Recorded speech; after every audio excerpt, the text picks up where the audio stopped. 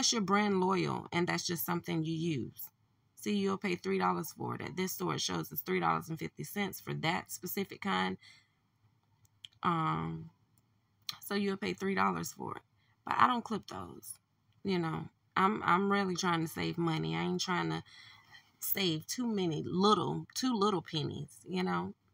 $2 off Colgate. Let's see. I scroll through. I click on the coupon, then scroll through. See if it's going to give us any toothpaste for free or with overage. If it doesn't, I don't really clip it. Sometimes I do in the store if I can't find a lot of filler items and a lot of those cheap and freebies, and I'm doing a 5 off 25, I'll go ahead and clip it in the store, and I'll get the next best thing. And right here, it's looking like the next best thing is this Colgate Max for $3.25. I'll clip that $2 off and pay $1.25 for that. That's if I'm doing a 5 off 25. And I explained to you guys in the Family Dollar video, you're really not spending $25 if you get $25 worth of stuff. So say you got this Cottonelle, the Schick razor, the Colgate, the Scott, and you only went in for the Scott, right? You only went in for the Scott, but say the Scott is $17.95 and it's only giving you $1 off, okay? But you need to get up to $25 to get that extra $5 off. So $17, and then the toothpaste and that makes you $25. So now you're up to $25 before tax. So now when you type in your number, $5 is going to come off for having $25 worth of stuff. $4 is going to come off for the Schick razors. $2 is going to come off. So what is that? 9, 10, 11.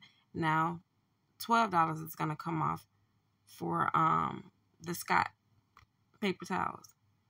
So now you're paying less than you would have paid if you would have went in and just got the $17.95 worth of Scott. So just do 25 minus 12. Okay? So you're paying $12 or $13 for everything versus if you just would have went in and got that Scott and just got $1 off. So you understand how that 5 off 25 helps us get our value down? You didn't really need the Colgate or the Schick razors, but to get that extra $5 off, you needed to throw in other items that you got coupons for to get that total to just drop. $5 come off first, then the $4, $2, $1, then you're good. That's how we get our total to drop. It's really that simple. Let's see. This is normally a good coupon. Let me see how much the packs are. Okay, so it's not the ones that I thought.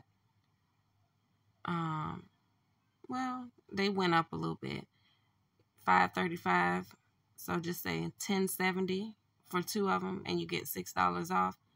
That's kind of a good filler item. A big chunk is coming off, $6. You got to buy 2 packs. See, 6 off any 2. So that's a good filler item, you know, to get your total up to 25.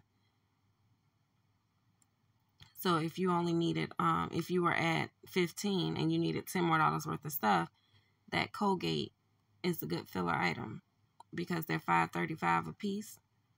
So that's $10.70. That's getting you up to 25, a little over 25, but you're still good.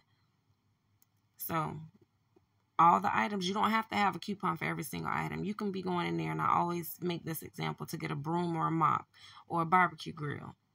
If it's $20, get $5 more worth of stuff that you have coupons for.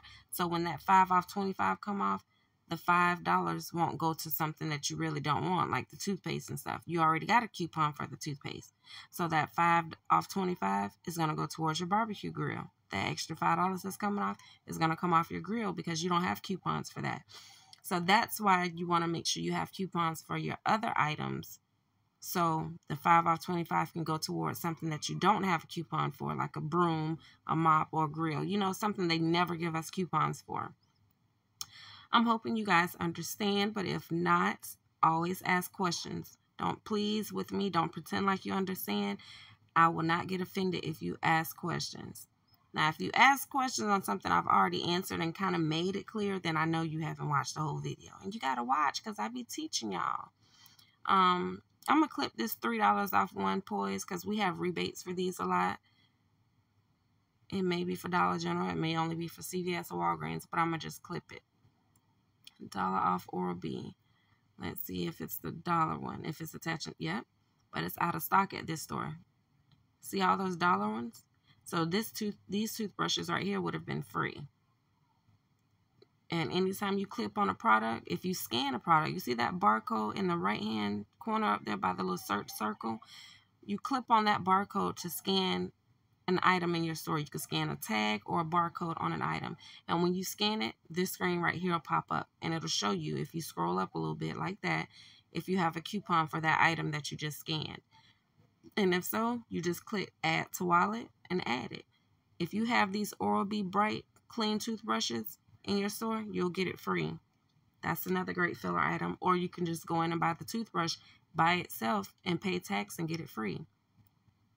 If you have the Oral-B Healthy Clean, the old model, there it is right there. See, they got these new ones out now. They look like this now.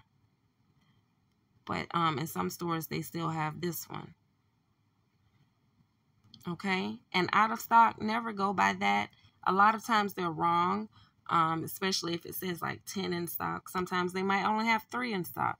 Sometimes when it says out of stock, they may have 12 in stock when you walk in the store, and you're scanning the item, you're looking right at it, so you know it's not out of stock because you're in the actual store right now. So a lot of times that is wrong when it says something is out of stock. So if you're sitting home wondering and looking on the app to see if something is in stock, and you decide not to go to the store because it says out of stock, you may have just missed out. Most likely you have. The Dollar General, see how it says DG store coupon? This is a coupon from the actual store. So Dollar General is giving you $1 off 2 of these Coca-Cola products right here. So you have to buy 2 of these to get $1 off, right? Now, if Coca-Cola was actually to give you a coupon in the newspaper or here on the app, you can use both coupons on the 2 bottles. You can use the Dollar General store coupon to get $1 off.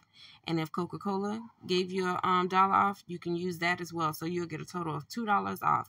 You can always, always, always use a store coupon and a manufactured coupon on the same product in the same transaction.